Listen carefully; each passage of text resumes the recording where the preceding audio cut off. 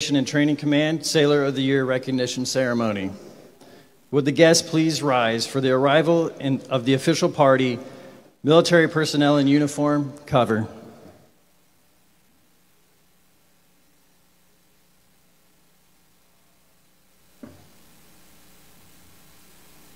Bosun, strike 4 bells. Naval Chaplaincy School arriving.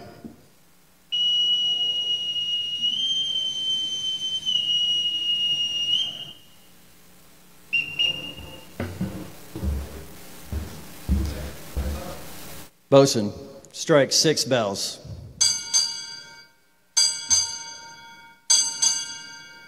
Naval Education and Training Command, arriving.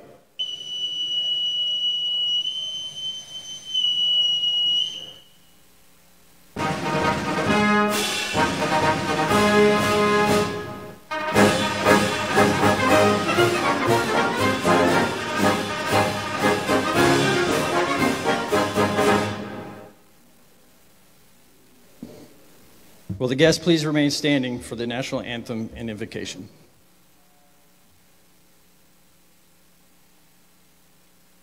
Color Guard, parade the colors.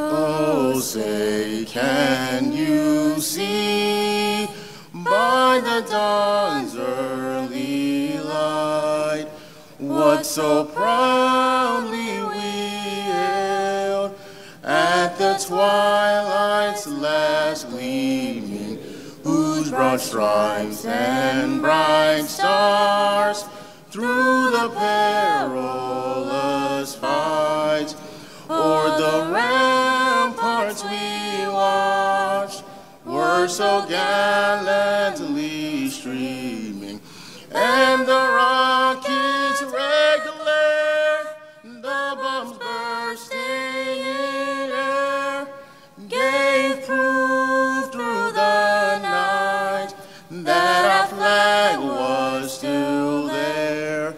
Oh, say does that star-spangled banner yet wave o'er the land of the free and the home of the brave?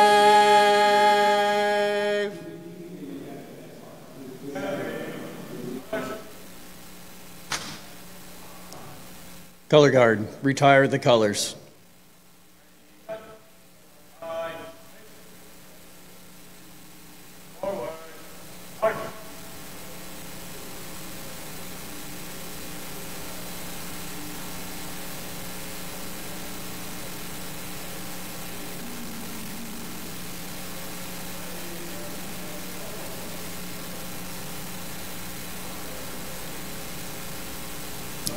Chaplain Varsoja will now deliver the invocation.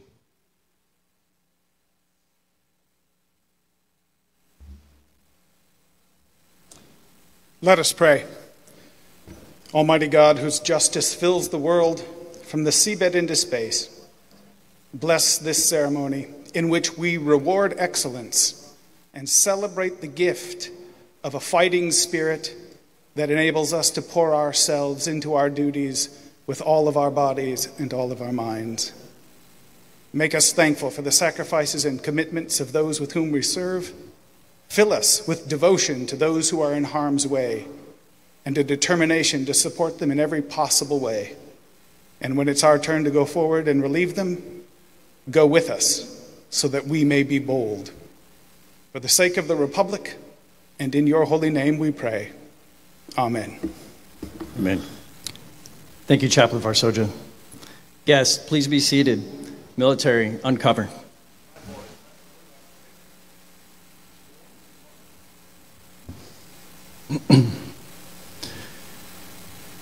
Morning, Admiral Cherico, Admiral Nowakowski, Admiral Mattingly, commanding officers, executive officers, command master chiefs, family, friends, and distinguished guests. I am Master Chief Reed, and it is my honor to be your Master of Ceremonies for this most prestigious event. Thank you so much for being with us today. We are truly pleased to have you here, and I know your presence means a great deal to our finalists. We are here today to recognize 4 exceptional sailors and announce our selection of the 2023 Naval Education and Training Command Sailor of the Year. Each of these sailors are outstanding examples of the best and brightest our Navy has to offer. They should each be commended for their achievements, dedication, and commitment to the mission of their individual commands and the Navy as a whole. It is no small task they have made it this far. I am personally proud and honored to be here with them today. It gives me great pleasure to introduce the Naval Education and Training Command Force Master Chief Rick Mangle.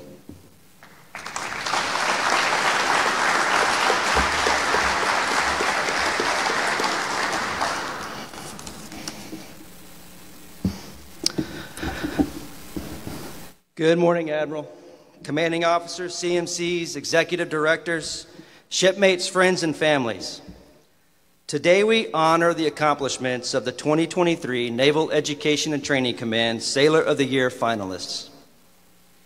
Before we get into introductions and recognition of our finalists, though, I'd first like to acknowledge the hard work of a few folks and give a shout out to a few groups of people. Thank you to the NETC Headquarters Chiefs Mess, the NETC Front Office, NETC Media Department, and NETC First Lieutenant for their efforts in bringing this event to fruition. Thank you to the IWITSE Choir and Color Guard, and to our side boys and bell ringer from NATSE. And thank you to the National Naval Aviation Museum for providing us this fantastic venue for our ceremony. And lastly, a bravo Zulu and sincere thank you to Master Chief Matt Reed, Master Chief Rob Inigo, and YN1 Francisco Abreu for their efforts in planning and executing our entire Sailor of the Year program, and I would love for us all to give them a round of applause, please.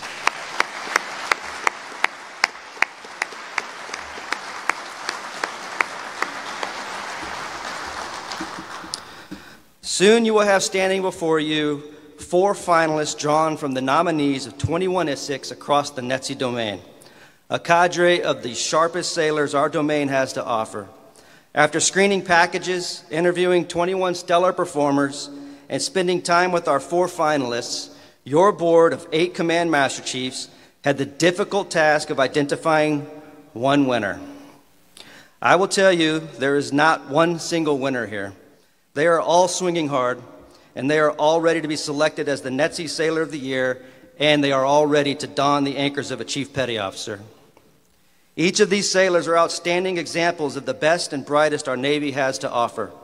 Within NETC, we recruit, train, and deliver those who serve our nation over the horizon and on the high seas, taking volunteer citizens from street to fleet, transforming them into highly skilled operational and combat-ready warfighters. This morning, we will present to you a small representation of the 11,216 NETC first-class petty officers that make up our force of recruiters, recruit division commanders, Navy military training instructors, classroom instructors, and support staff that deliver warfighters to the fleet. These leaders should be commended for their achievements, dedication, and commitment to the mission of their individual commands, the NETC Force Development Domain, and the Navy as a whole. The competition was tough. I'm personally proud and honored to have been there in their presence this week, and I know my fellow board members who are in the crowd will concur. So, without further delay, let's meet our finalists. Navy Diver First Class, Zachary Corrente.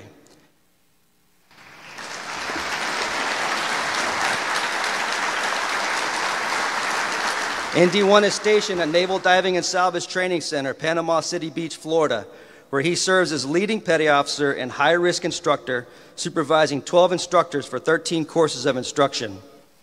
His leadership culminated with the graduation of 190 officers and enlisted students, bolstering fleet manning for special program initial and advanced Navy enlisted classifications and designators. He was #1 against 3 of the top-performing sailors competing at his echelon level. Petty Officer Corrente joined the Navy out of Virginia Beach, Virginia, and has 9 years of service.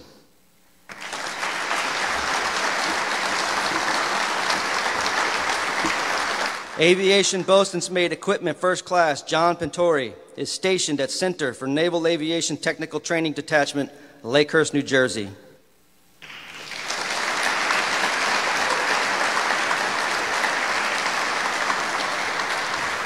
Where he serves as acting leading Chief Petty Officer, he leads 11 instructors in the curriculum development and conveyance of 7 advanced sea school courses, which have yielded the delivery of 9,000 hours of classroom and laboratory instruction to 239 fleet sailors and NAVAIR engineers. He was #1 against 17 of the top-performing sailors at his echelon level. Petty Officer Pintori joined the Navy out of Omaha, Nebraska, and has 19 years of service.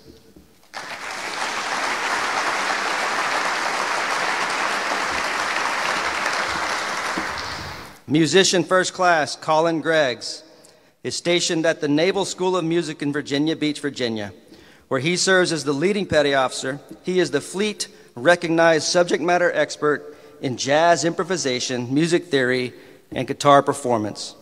He has a diverse musical skill set and is the only instructor certified to deliver high-level instrumental instruction for his primary NEC. He was #1 of 3 of the top-performing sailors competing at his echelon level. Petty Officer Greggs joined the Navy out of Portsmouth, Virginia, and has 14 years of service.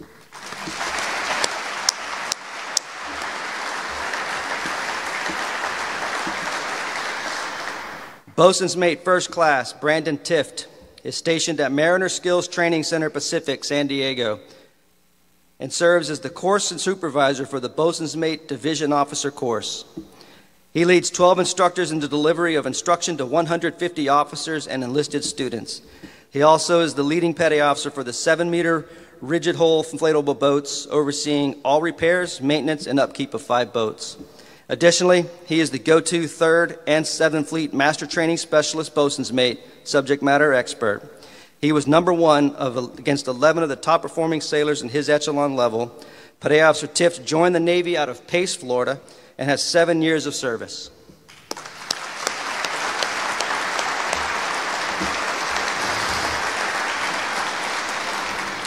Ladies and gentlemen, I present to you the fiscal year 2023 NETC Sailor of the Year finalists. One more round of applause.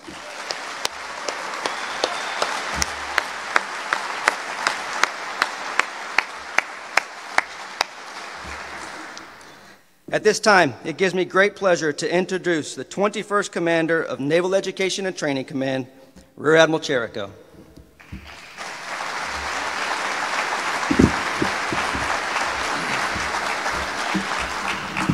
Thanks, Force.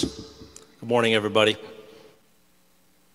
You didn't have to answer, Kaz, but that was nice of you. That was a rhetorical good morning. What a great day. Some of you look sunburned. They've been here all week. We've had a command offsite for my domain, and we've had the benefit of listening to these young men provide their inputs, and it's well valued and well needed. I'm honored and blessed to be here recognizing the sustained superior performance of the finest sailors the Naval Education Training Command has to offer. And you heard that a lot, has to offer, because we're part of a culture of service. So to put it into context, NETC is the largest shore command in the United States Navy. We've got more than 1,640 subordinate locations, 29,000 strong workforce, and 40,000 sailors and officers assigned on any given day. We touch over 150,000 Navy personnel year over year. So with so many sailors in our command, this group of finalists is exclusive and elite, and the best we have. They each have a critical role in ensuring when the Navy fights, we will fight and we will win decisively.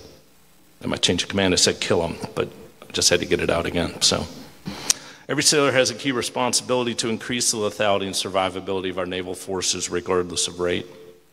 And our goal is to deter our adversaries. And a well-educated and trained sailor is our competitive advantage for our Navy in the United States over any adversary. So I have learned over now 34 years of service that greatness does not happen in isolation. The history and heritage surrounding us here at the National Naval Aviation Museum reinforces that lesson.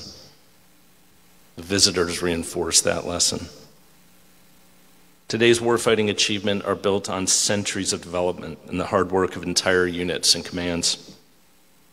And I think we need to remember to thank not only the finalists for their sacrifice and hard work, but also to the family, friends, and each of our awardees' respective commands for supporting these sailors and allowing them to make incredible contributions to our mission. The accomplishments of our sailors are a direct reflection of the teamwork and dedication to the mission of each of the force development commands in front of me. A critical investment in shaping and delivering the naval power we need. So with all that context being provided, please accept my grateful thanks to everyone in this audience, everyone watching online, for the gift of your time and attention as we recognize the extraordinary performance of these naval leaders. To the leaders and staffs in front of me from the awardees' respective commands, I want to thank you too. We all know that our business is a team effort, and the accomplishments of our sailors of the year are a direct reflection of the teamwork and dedication to the mission of each of your commands. These are shining examples of you. It's no secret that the United States faces unique and growing political and military challenges around the world. China threatens a larger conflict in the Taiwan Straits. Russia continues its aggressive invasion of Ukraine. Israel and Hamas are at war. Iran and their proxies, the Houthis, are interfering and targeting shipping in the Red Sea. The Navy needs its entire fleet, and that's just not ships, everyone, to counter these threats. And at the same time, we're working through recruiting challenges. We need leadership to inspire the sailors to continue to serve, and these four men do it best. So while perhaps I once thought naval success came from our fighter pilots or aircraft carriers all around here, I've since learned that the Navy needs a wide array of sailors. And like I mentioned, supporting the Navy in different types of commands with different job titles, different skills, because that's how we counter the diverse array of threats facing our nation.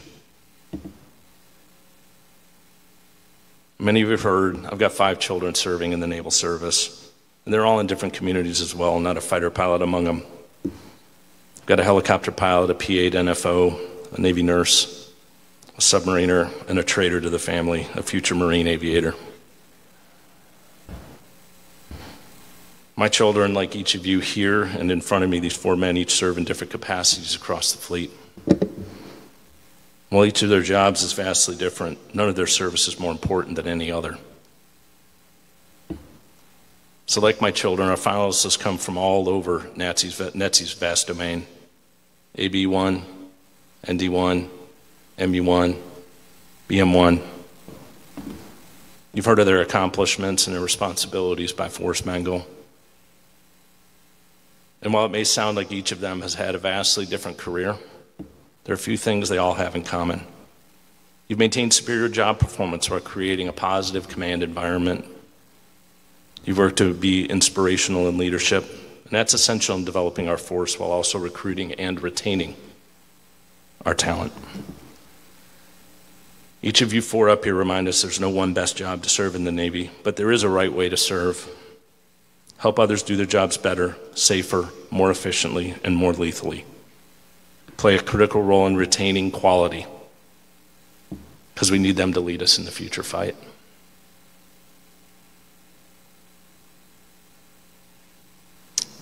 You are the kind of sailors I hope my kids serve with.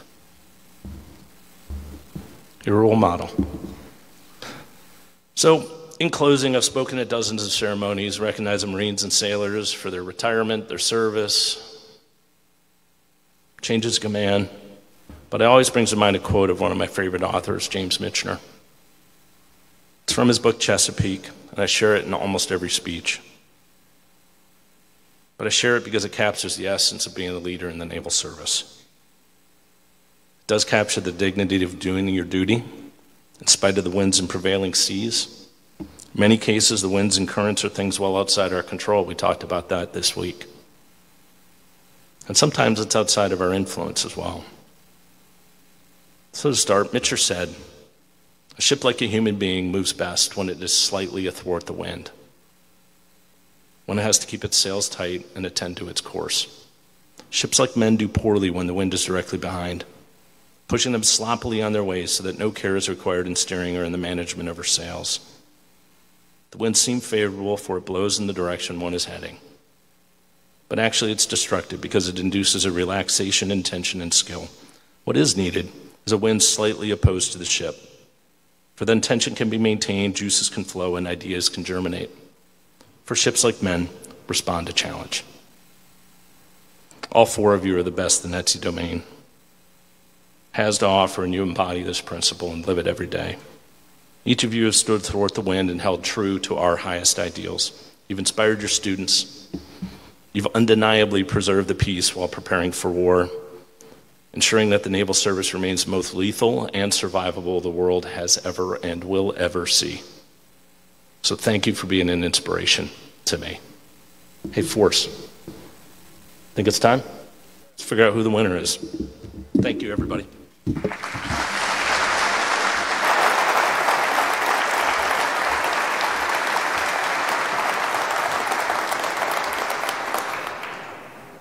Is this thing on?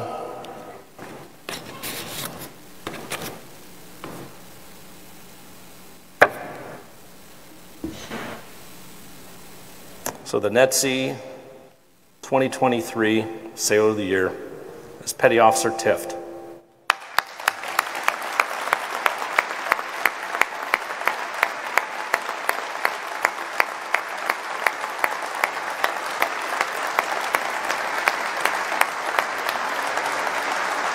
I appreciate it.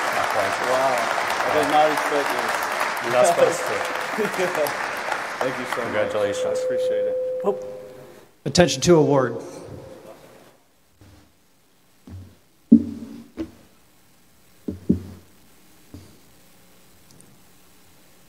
Department of the Navy. This is to certify that the Secretary of the Navy has awarded the Navy and Marine Corps Commendation Medal to Bosun's Mate, First Class, Surface Warfare, Brandon T.P. Tift, United States Navy, for meritorious service while serving as Bosun's Mate Corps Supervisor, Mariner Skills Training Center, Pacific, San Diego, California, from October 2022 to September 2023.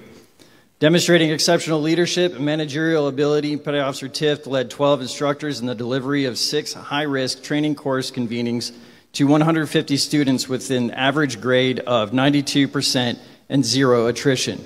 He provided critical support, volunteering to teach a 2-week course overseas to 24 students, saving the Navy $96,000, while aiding in sustaining deployability for multiple commands across 7th Fleet.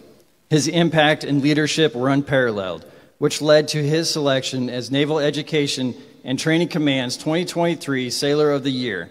By his unswerving determination, wise judgment, and complete dedication to duty, Petty Officer Tift reflected credit upon himself and upheld the highest traditions of the United States Naval Service. Given this 16th day of May 2024, J.J. Cherico, Rear Admiral, U.S. Navy, Commander, Naval Education and Training Command. Just give him a hand.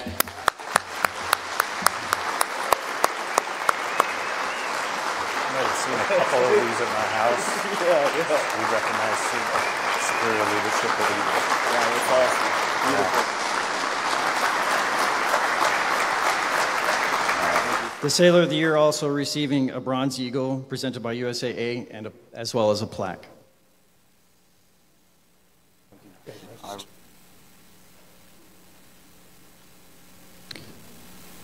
Will the 3 remaining finalists please join Admiral Cherico on the stage?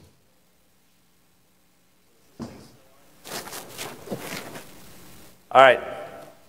Great joy and great sadness. I told the team when they informed me of the selection, the sadness is all 4 of these men are outstanding and deserve it. So it's a bit of a consolation, but you three gentlemen are outstanding performers, so thank you.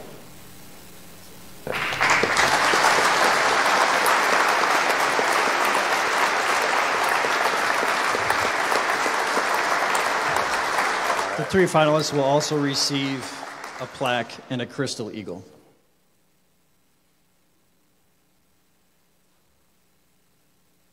All right. Go. You just hold that. Okay. Thanks.